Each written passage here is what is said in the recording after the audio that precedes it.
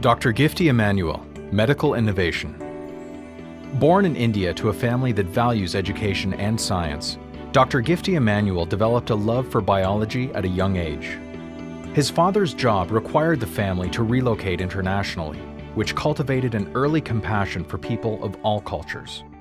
In 1994, Dr. Immanuel graduated from dental school and began working as an intern for the Department of Community Medicine. That year, he volunteered to help manage an outbreak of bubonic plague, laying the foundation for a career dedicated to solutions in public health. In his early years of medical practice, he examined trends in diseases like tuberculosis, HIV, and malaria. Due to lack of sanitation and poor public health, India sees a high level of drug resistance and struggles to control epidemics. Dr. Immanuel knew it would take an innovative approach to help India's most vulnerable citizens. Driven to create a platform for research and treatment, in 1996 he established the Center for AIDS and Antiviral Research at Tuticorin, India. More than 30,000 patients have received antiretroviral treatment for HIV, and more than 700 babies have been born HIV-free thanks to the interventions. The center routinely treats patients suffering diseases like tetanus and leprosy at little or no cost.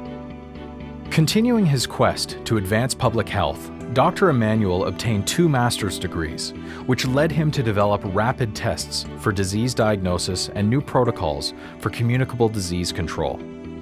He obtained a doctorate of medicine in the Philippines, where he also trained at the Research Institute of Tropical Medicine. Dr. Immanuel is one of the few physicians trained at the Biosafety Level 4 High Containment Labs at Emory University in the US, designed for work with the most lethal pathogens. After the bioterrorism scares of 2009, he used his expertise to create a handheld pathogen sensor that is currently in clinical trials. He has also established an infectious disease pandemic control and treatment center. His early warning system serves as a sentinel for outbreaks and accelerates the effectiveness of the regional and national response.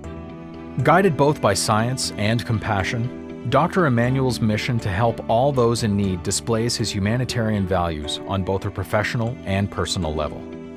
His tireless perseverance and selfless service shine as a beacon of hope as he strives to heal a vast diversity of human suffering.